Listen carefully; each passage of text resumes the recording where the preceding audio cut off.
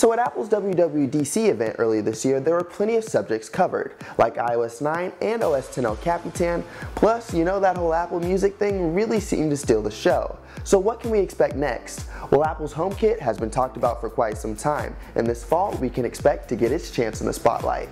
But what exactly is it all about? So home automation is what you can call it basically. HomeKit is what will allow you to wirelessly control your home and tons of things that are in it.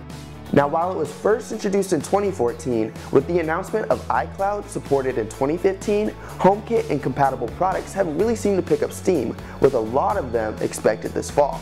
We're talking security systems, thermostats, lighting, and more, all controlled from your favorite iOS devices. Want to turn off your lights in the kitchen? Grab your iPhone. How about an iHome smart plug with your TV connected into it? Use your iPad. Apple is planning to change the way you interact with the things in your house every day with HomeKit. With iOS 9, Siri plays a very big part in that. Now, what Apple is calling proactive intelligence is what we can call, hey, my iPhone is learning what I do every day. So let's say when you wake up in the morning and your alarm goes off, the lights come on with it. Your morning playlist begins on your Bluetooth speaker, and you're just kind of sitting in your bed like, wow.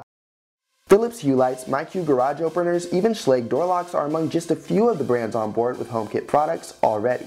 And with the ability to control all of these devices in-home with devices like the Apple Watch, with the expected release of a new Apple TV at this year's iPhone event, this should suggest the ability to continue using the Apple TV as a smart hub for controlling HomeKit devices remotely. So it's a smart home controlled with your favorite iOS devices with a decent product line already behind it. And with iOS 9 this fall, Siri will give us even more control, and overall with HomeKit, we're one step closer to living like the Jetsons.